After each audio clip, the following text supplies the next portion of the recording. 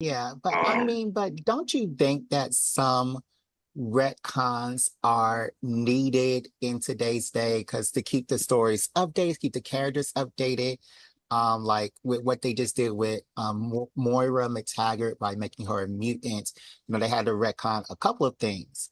But so like, don't you think that some retcons are okay in comic books? some, but which ones? Hmm. And who gets to make that decision? Like, okay, so one retcon is that if a villain becomes too popular, but how much of one? Hmm. You know what I'm saying? I don't think he needed to go bald just because brothers are walking around bald. You know, uh,